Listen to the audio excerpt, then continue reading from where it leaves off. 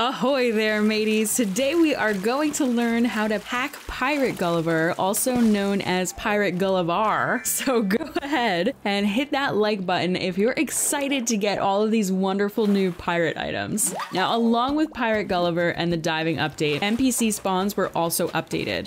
Now, Leaf, Sahara, and Kix are not guaranteed to make an appearance on your island each week, which leaves you with room to get a diverse array of NPCs visiting you each week. And this is great news because you're more likely to run into those NPCs that have sort of evaded you this entire time. And luckily, if you do not see the NPC that you wanted, you have the opportunity to see them that following week, because the #1 rule for which NPCs spawn that week is based off of who didn't spawn the previous week.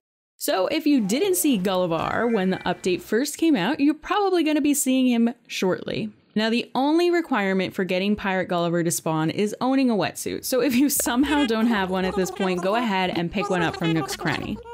Now that we have that all out of the way, let's discuss what we're trying to do here.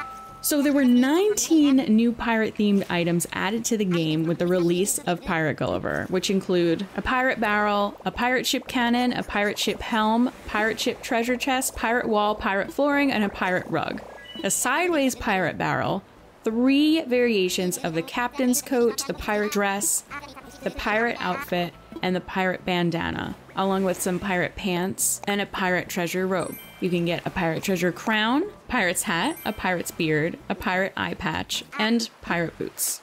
And you can only obtain these items by helping Pirate Gulliver out. He'll let you know that he's lost his communicator in the ocean once you run into him, and he needs you to dive it up for him. Once you do that, hand it over to him, and he'll let you know that he's sending you an item in the mail the next day. But why wait another 2-ish weeks to see him again when you can get all of the items as quickly as possible?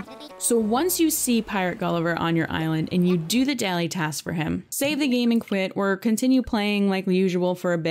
But once you're done, save and quit and go to the next day. Once you're there, go ahead and check your mailbox and get the item that Pirate Gulliver sent you. Once you open it, save and quit. You're going to travel backwards now one day to when he originally arrived, and then you're just going to repeat the process over and over and over again. And side note here, if you're seeing this video and he was on your island a couple of days ago, you might have to wait until he shows up again to actually do this method. If a while has passed in your game, you might actually lose the data for that date that he was there, and it may just be a random new day.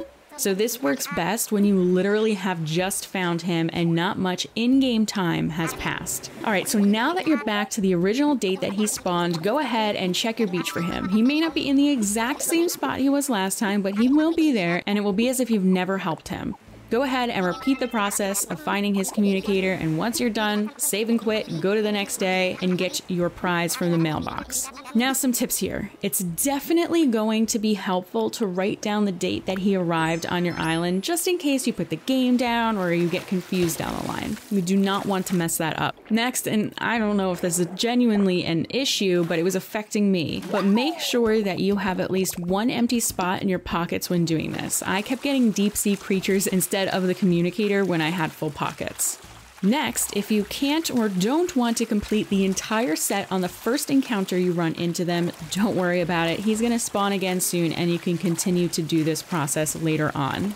And finally, I haven't run into a duplicate as of yet with the items he's given me, but I also haven't completed the set. So I'm kind of hopeful that it will cycle through all the items you do not own before getting repeats here. But let me know down below if you've encountered any repeats while doing this. I'd love to get some more data on it. And that about does it for hacking Pirate Gulliver. If you have any questions, leave them down in the comments below. And subscribe for more Animal Crossing New Horizons content. As always, I appreciate the support, and I will see you next time.